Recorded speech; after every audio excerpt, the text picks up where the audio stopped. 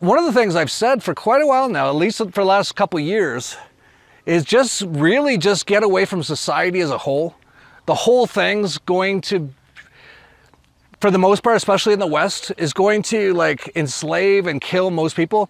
And if I would have said that more than 3 years ago, a lot of people would say it's crazy. But you can see they're already doing it with the genocide. Like they're doing a genocide right now. Hardly anyone seems to notice. It's amazing. It's incredible. But I've been saying, really, you just have to like get away from everything to do with society until this is all over. And it'll probably end with most people dead or enslaved.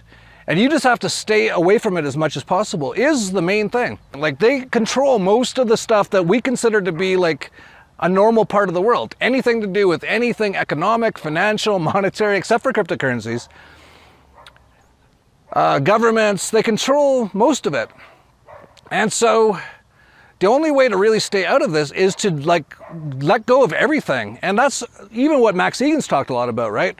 Get rid of your, never have a smartphone, never use credit cards, don't use anything from their system. Because the more you do that, the more you get enslaved into it. And soon when they have the CBDCs and the digital IDs, which we're going to talk about in this video, if you get trapped into that system, you're going to have a very hard time ever getting out of it. And so really the best way is just to get away from it all right now, as much as possible. It was very interesting to be in Anarchapulco. You had about half the people who are more kind of like crypto kind of people like Rafael Laverde. And they're all like excited about the future of the digital world and how we can get rid of all these things and all these governments and central banks through using digital stuff. And they've got a lot of really good points. And just like with anything, just like with the internet, right? You could say, a lot of people will say, well, the internet, that was started by the government. The TCP/IP protocol, I believe, was kind of started at CERN. It was basically like a military sort of a thing. And you could say that was kind of set up, you know, World Wide Web to catch people like us, to enslave us. And in many ways it has. If you look at the digital world, you look at people on their phones today, they're basically enslaved to their phones. Everything they're doing is tracked.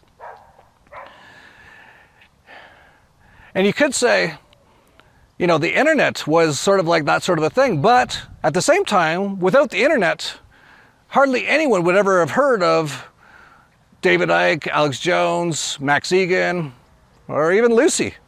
Yeah, probably no one even know about me without the internet, really. We keep to ourselves pretty much.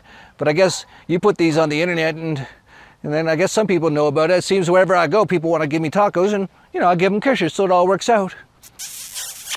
So just like with the internet, we've kind of used it to our benefit. But it's a very fine line too. And so it's going to be incredibly interesting the next few years to see what all happens and how this all plays out.